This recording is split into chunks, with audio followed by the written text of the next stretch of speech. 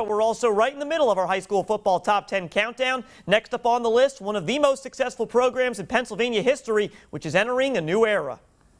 Number 7, the Berwick Bulldogs.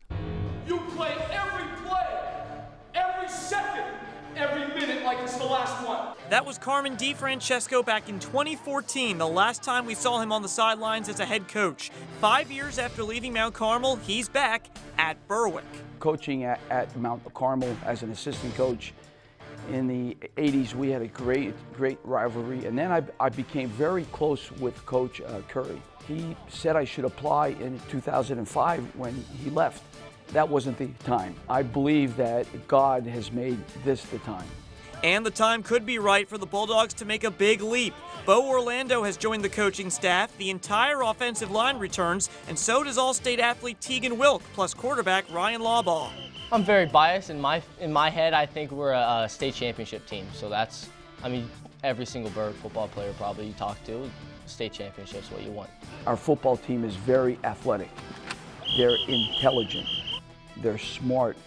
They have good football instincts. Berwick is one of the most successful programs in Pennsylvania state history, but the Bulldogs have not won a district championship since 2013, so the challenge for this year's squad is how to get back to that level. Coach Carm, I believe him and Coach Orlando are coming in with, a hammer, and they're trying to put so much discipline on us and stuff like that. We're just trying to, be a, district championship team, state championship team. An increased emphasis on discipline could push Berwick over the top, and the players are responding to Coach Carm's approach. We're running laps around the field, we're running suicides, we're running this and that, and he's putting us on a time crunch where some of them you're making it just by like hairs of seconds. You're barely making that, but he just keeps pushing us to get better and better. Putting all that talent together and putting the discipline in, we're going to win the district championship this year, no doubt about it.